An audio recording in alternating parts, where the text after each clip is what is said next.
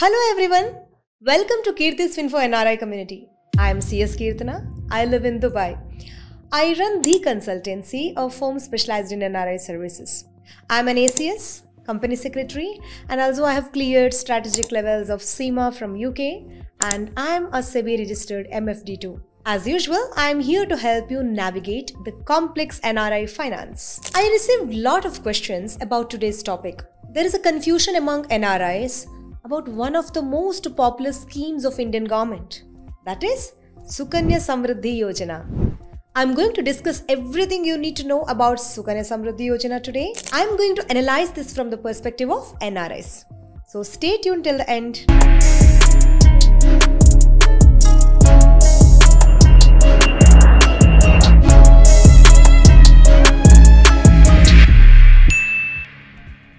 Sukanya Smriddhi Yojana is one of the most reliable, affordable, popular investment scheme launched by PM Modi in 2015 to encourage girl-child's education. The scheme was launched to make girls financially secure under Beti Bachao and Beti Padao campaign. The scheme had become very popular among Indians because the contribution for investing in the scheme can start from just 250 rupees and go up to 1,50,000 rupees annually. Upon reaching 21 years, the amount can be withdrawn for higher studies or marriage of the girl child. Imagine someone is depositing 1,12,000 rupees every year in the Sukanya Smriddhi Yojana. In 2023, they start.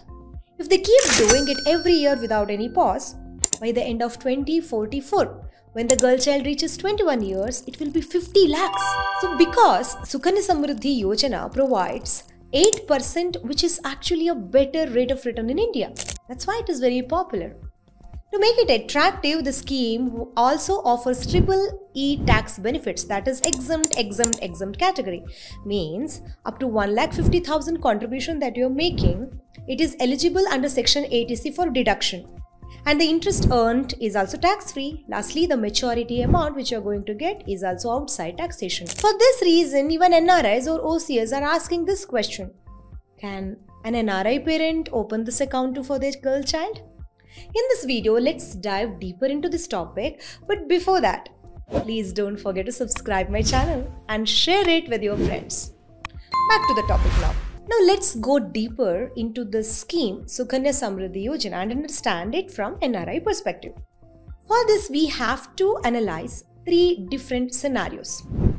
Scenario 1.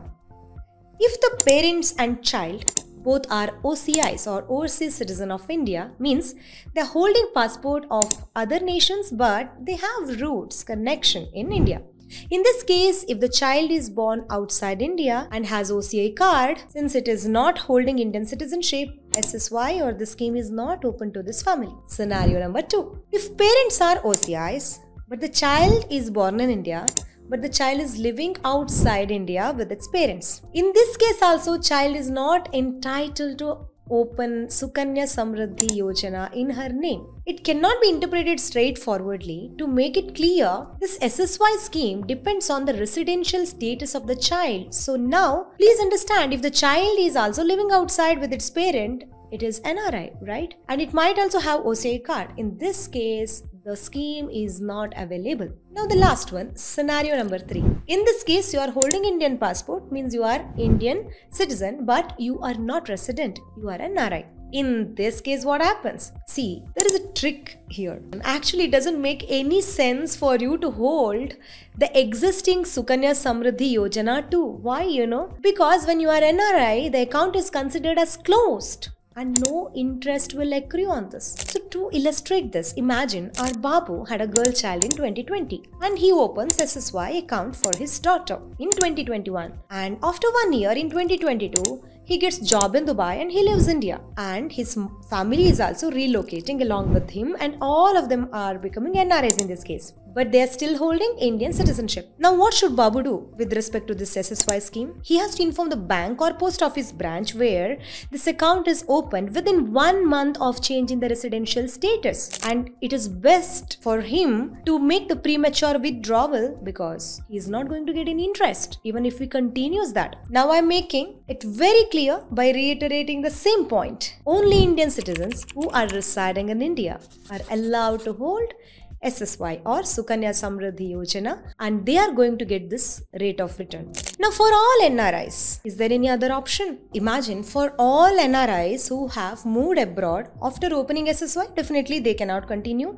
and after becoming NRI, they cannot even open fresh account. Then for all NRIs, is there any close alternative option? Yes, there is. It's hybrid balance advantage funds which have exposure to both equity and debt securities. If you can continue investing a specific amount for 21 years in these hybrid funds, you may be able to generate really good rate of return. But I have taken only conservative calculation, that is 12% here, because see, the 10 years average return of most of the leading hybrid funds when I have checked was 12.8%. But one thing you should understand clearly, Sukanya Smriddhi Yojana is a government-backed scheme, hence the risk involved in the scheme is close to zero. But the fund which I am mentioning is little riskier. But the risk factor is comparatively lesser than typical equity investment because it has an exposure to debt also.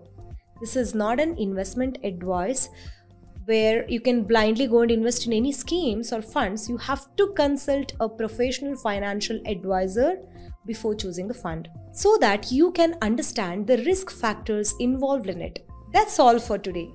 If you like my video, please subscribe to my channel and share it with your NRI friends.